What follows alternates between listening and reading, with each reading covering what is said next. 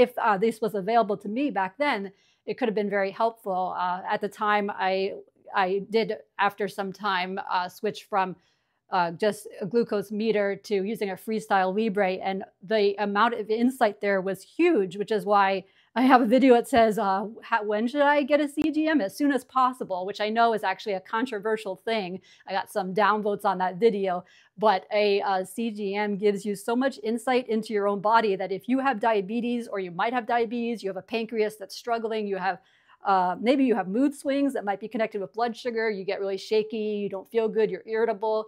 Having a CGM can give you so much information about how your body's doing, and then you can make changes with your diet or exercise, even sleeping habits, reducing stress. All of that has a big impact. This is by Abbott, the Lingo biosensor, glucose biosensor, and then the Stelo from Dexcom.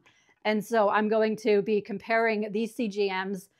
In particular, I'm going to compare them to how my Guardian 4 sensor works, to see that these are CGMs for people that do not need insulin to manage their diabetes, which in the very early stages of late diabetes is often the case.